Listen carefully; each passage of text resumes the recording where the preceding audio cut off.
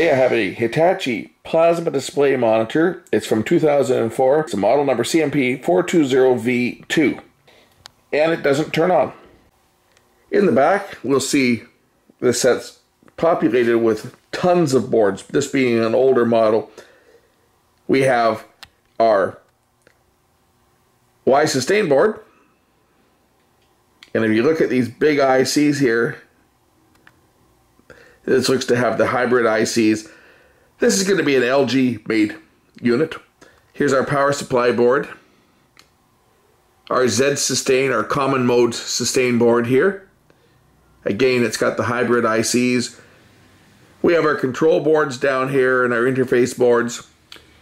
This set does not have this is actually, I guess, our AV interface here. This set does not have a tuner in it. It is just a monitor. What's kind of cool about this unit is if we take a look at the bottom of it here, as you'll see, it's got your normal AV inputs on it. It also has a SCART input, which is kind of unique. That was more used in Europe than anything else. And over on this other side, it has a DVI input as well as VGA inputs, and this is an RS-232. It's obviously probably for updating the software. But this one's totally dead. Okay, on this plasma, this is our power supply board here, and because nothing's working at all, I have to assume that we may have a problem in the standby supply. So, standby, I believe, is this little transformer here. So let's just hook up the meter and we'll measure some voltages and see whether there's anything. I got nothing here on the secondary side.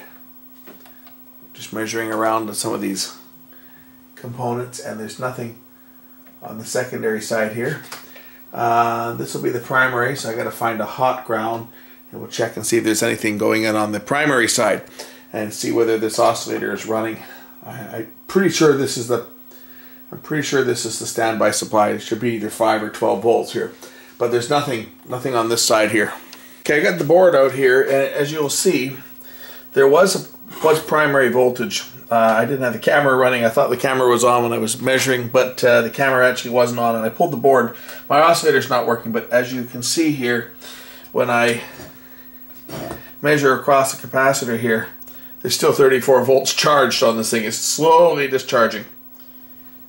But here, you guys can see it now.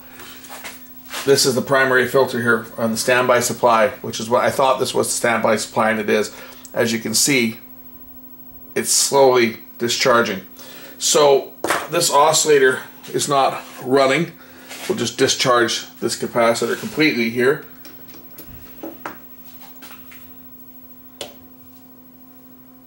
There we go. This oscillator is not running for the standby supply. If the standby supply doesn't start up, then we have no chance of the set starting up. Okay, how these sets normally operate is this is the standby supply here. This is the primary rectifier, or sorry, primary filter. Rectifier's over here somewhere. Where's the diodes? Power comes in here.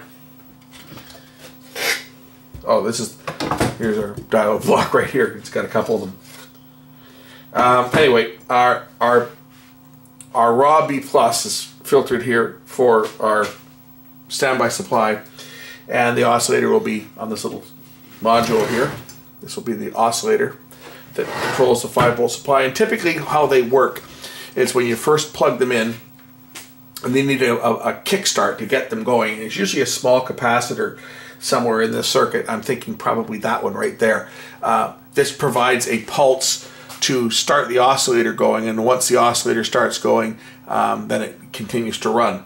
So let's check the ESR on this capacitor here. So I got the ESR meter out here, and we'll just measure this cap. I believe this is the startup capacitor, and that would put it, this one right there, and I'm measuring 4.7 ohms. And that looks to be a little bit high. So let's pull that capacitor out and just take a look at it and maybe replace it. So I've got the cap in my hand here. As you can see, it's coming up at 2.4. We're going to replace this capacitor with a new one, and we'll try the set and see whether the set will start up. But I have a feeling that that might be the problem on this thing.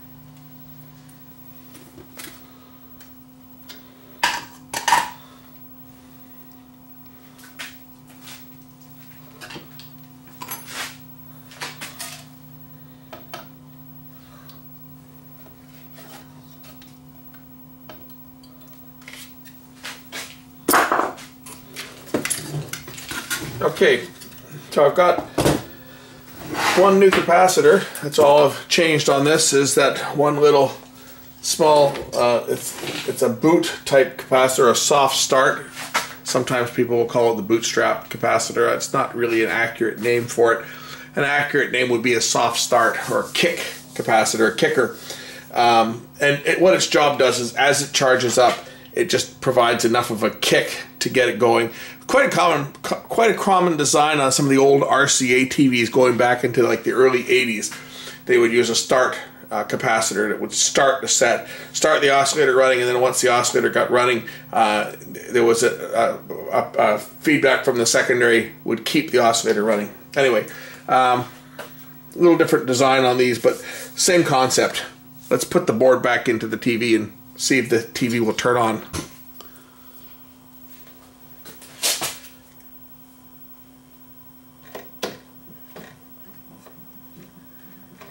Now, if this ends up being the cause of the fault on this set, then it'll be the same as, if you guys remember one that I did a while back, it would have been probably, I think it was the first plasma set I worked on.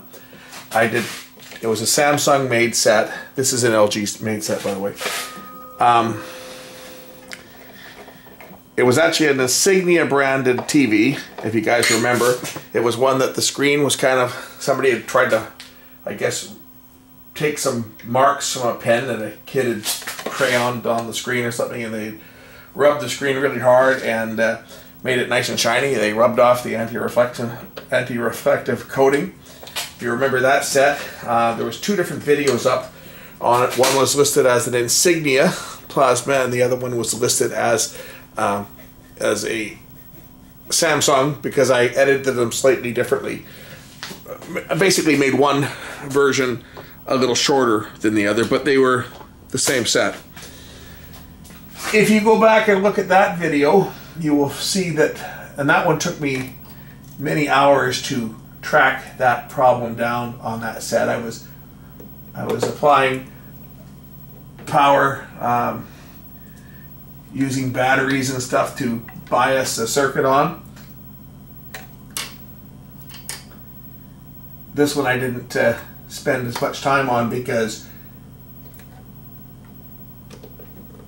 I kind of had an idea from the way it had been described to me when the set was given to me, was that the person that gave me the set said that it had worked before they got it, and that he saw the set working, but when he got it home, it didn't turn on.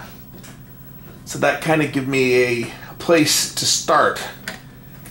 And then what I did is I checked for my 5-volt supply in here and saw nothing, but my main filter capacitor here was fully charged. So that gave me grounds to check for something on the board here. And the first capacitor I checked was measuring a little bit high on the ESR department.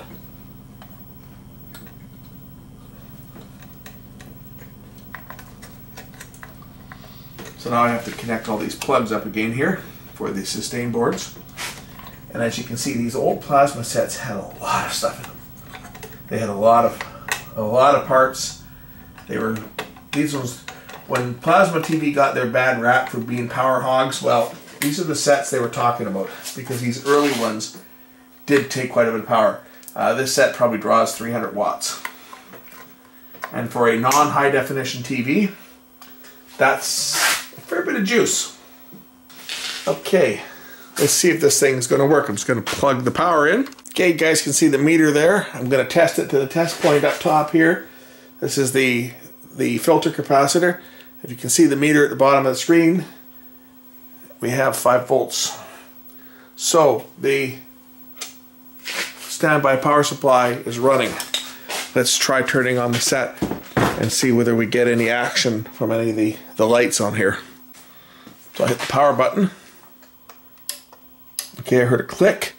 Okay, I got some lights happening down here. I don't know if you guys can see them, but there's some green lights happening on the set.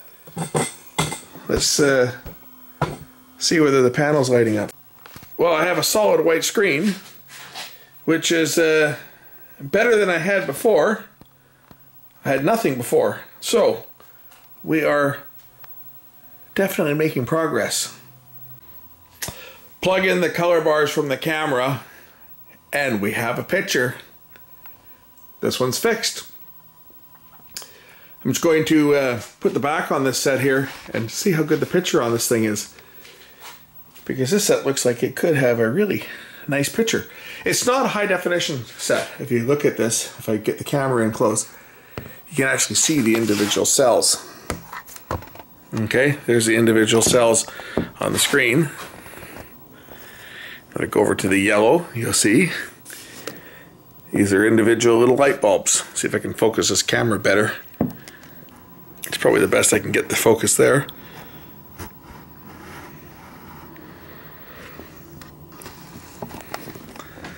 But as you can see, this is how the color picture is made up on a plasma.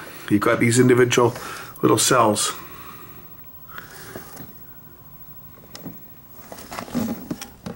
And there's blue.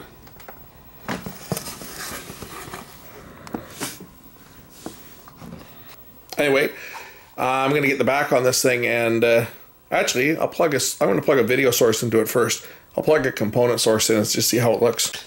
There it is, not bad. I'm seeing a couple little sparklies here. A couple little random pixels, which is actually what the guy said that when he bought the set, he told me that the guy that was selling it said it had some random little green sparklies, and that the picture was fine other than that.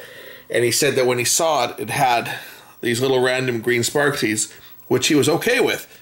But then when he got the set home, it didn't work.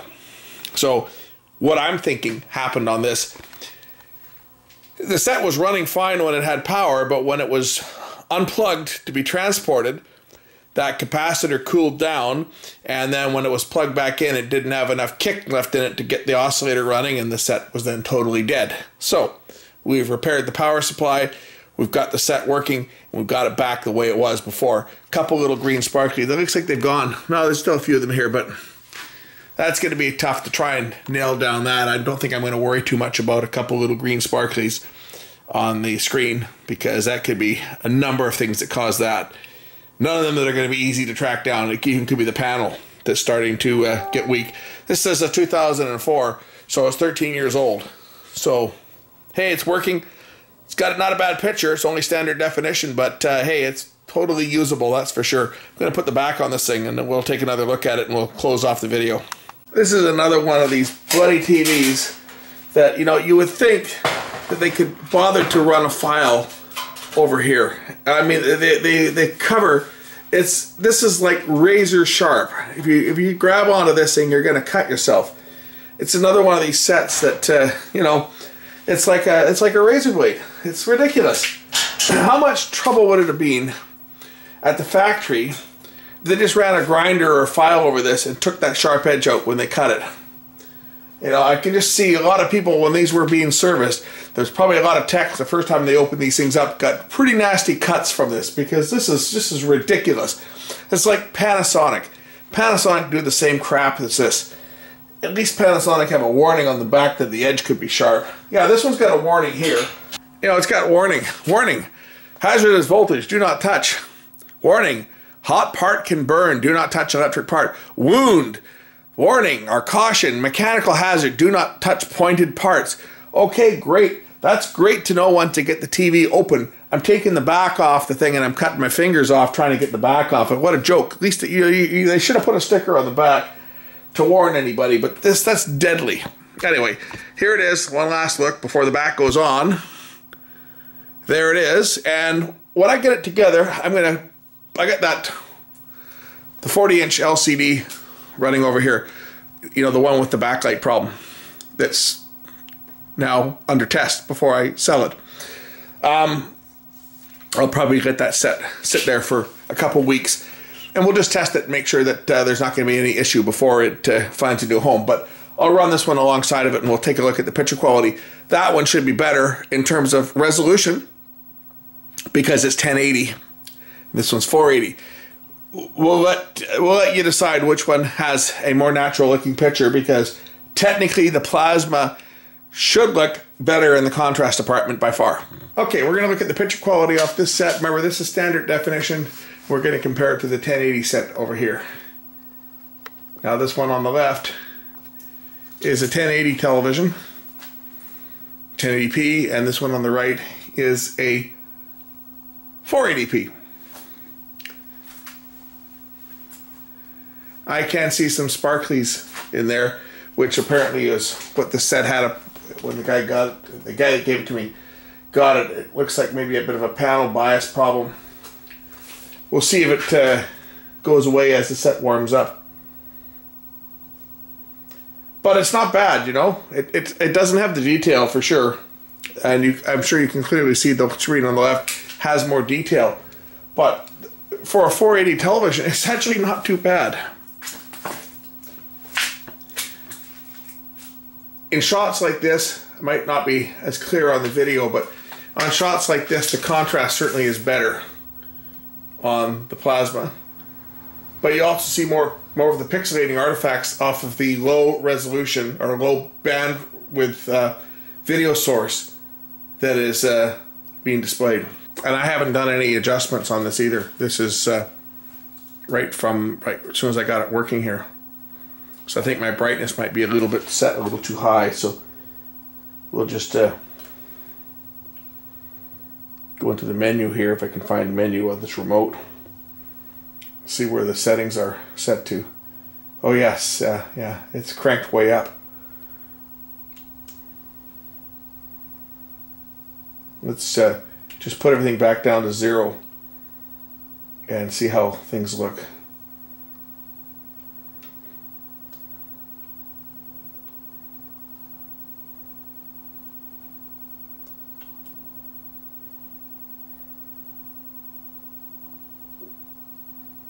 There.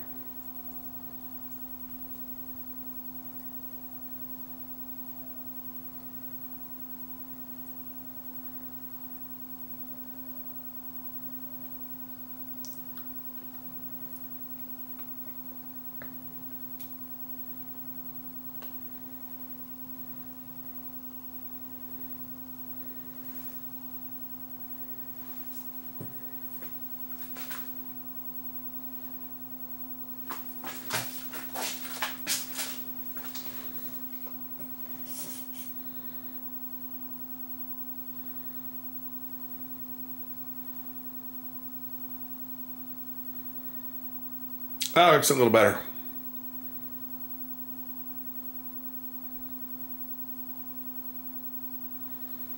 Almost a little bit too dark there.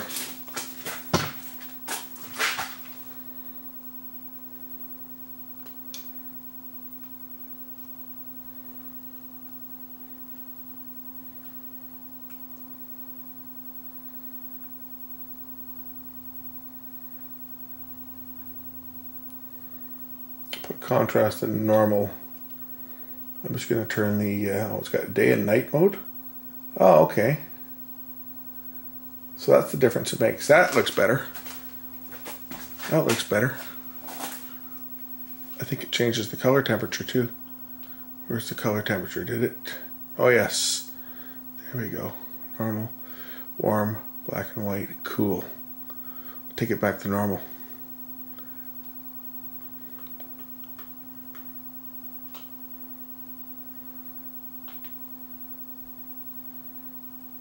Yeah, that looks a bit better. There. Now I've made some changes to the settings, and yeah, that actually looks very good. As you can see, the sparklies that we saw there are not really that noticeable anymore, but looking at the color of it there, it's very good. I mean, it doesn't have the sharpness, obviously, of the LCD because it's only a 480 set. But saying that, yeah, it's got a perfectly acceptable picture.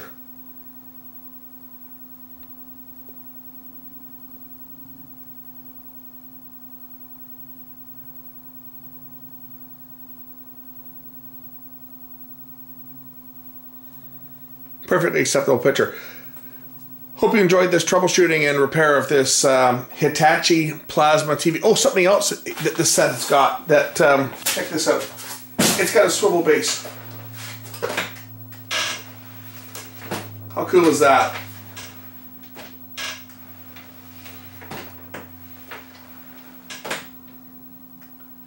See, there's the real advantage of plasma over LCD, is that you notice that when I swiveled the TV, the picture didn't change. If I turn an LCD TV like that, you'd be out of the prime viewing area and the picture would actually get quite dim. But that's one of the strengths of plasma. Anyway, thanks for watching. We'll catch you in the next one.